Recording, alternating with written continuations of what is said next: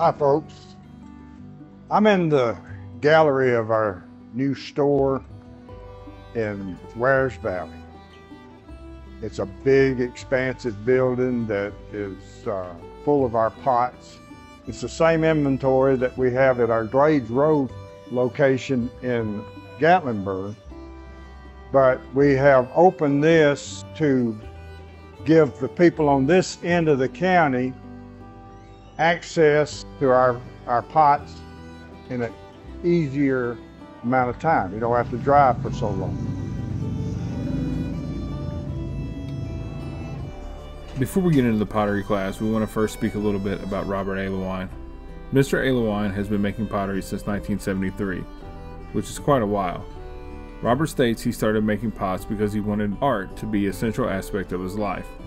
Growing up around artists who paint, he at first believed painting was the only path to choose. After high school, Robert had his first chance to make a pot, and then just fell in love with it. He's been chasing this dream since that day, and Alewine Pottery is the manifestation of that dream. Mr. Alewine credits his distinguished work today to the tutelage he received from many artists along the way. He credits Louis Schneider, an artist and potter from Middle Tennessee, for providing him with such a good foundation to make quality pottery. Louis taught Robert the fundamentals of color, form, balance, and craftsmanship. Over the years, he continued to study with other potters to hone his craft, people like Charles Kuntz and his first teacher, Bob Monroe. Robert credits these craftsmen for influencing his technique and pottery to this day. Over 35 years ago, Robert had the opportunity to throw production for a potter.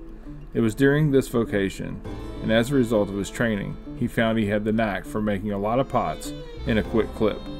Soon after, Alewine Pottery was born. Now visitors to the Smokies get the privilege of bringing home a one-of-a-kind, genuine Alewine piece. One of the goals at Alewine is for those who buy their creations to think of the mountains when they return home with them. Through color schemes, carvings, and impressions, Alewine brings the mountains to life through their pottery. My daughter Lynn and I were there, and I got her and I said, you know, we need to figure out a way to incorporate leaves into our pots. And that's where our leaf motif came from. And we've been doing leaves ever since. And it has become Alewine Pottery is a maple leaf on the pot. Robert's love of the trade and entrepreneurial spirit has rubbed off on his family, as many of them now help to create pottery works of art in their gallery. As previously stated, we are at the newest Alewine location in Wares Valley, where they offer pottery classes for locals and tourists alike. Their pottery classes can be taken privately or in groups and can accommodate any skill level from beginners to more advanced potters. If you want to take a class while on vacation, simply call ahead and schedule. And now we're going to head on in and get started with the pottery class. Can we do that?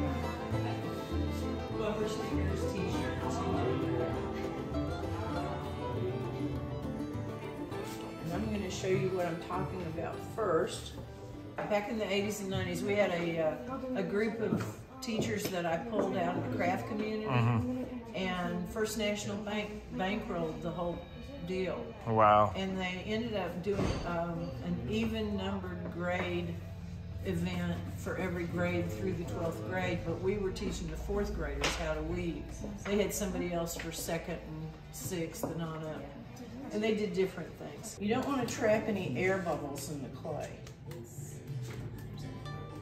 So you want to work on patting the corners down, and you're trying to make a round ball. And stick it right down in the middle, but since your thumb isn't round, you're going to have to turn it around and stick it in several times so that you end up with a round hole when you get through. Clay has a memory. The molecules remember what you did to them. Like this? Yeah. Very good. The base for this thing can be any shape you want it to be. It doesn't have to be round.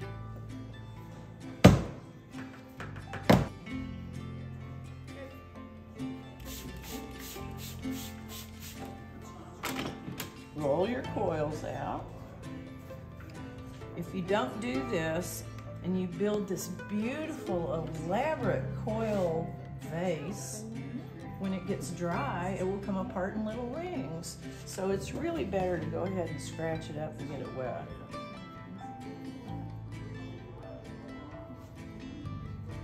Pieces and kind of put them together in such a way that it creates a pattern.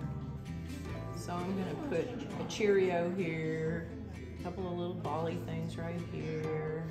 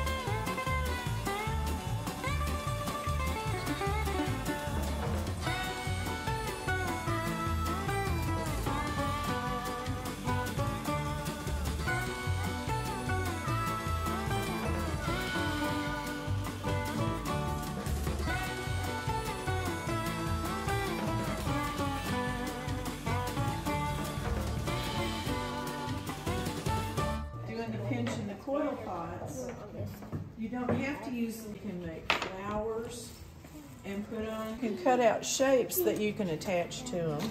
So there's lizards and flowers and hearts and all kinds of stuff down in here.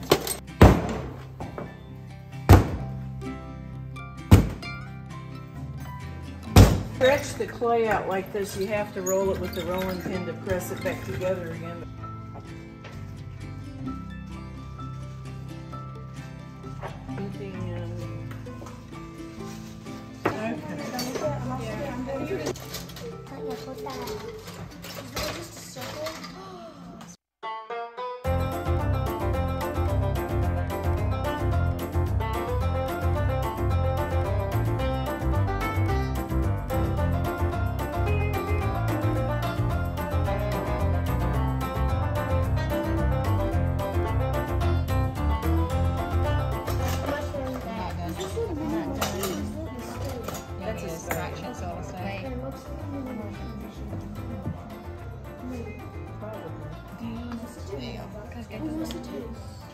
No one.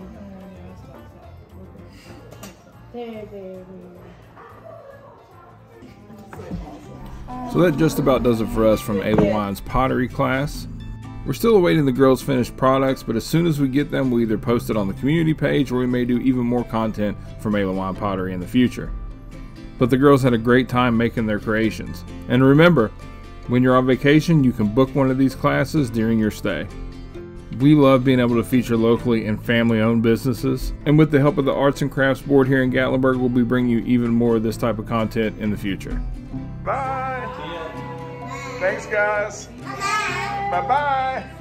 As always, thanks for watching, and we'll see you next time. If you made it this far, like if you liked it, comment if you're a fan, subscribe if you're feeling it. If not, that's okay too. Wow.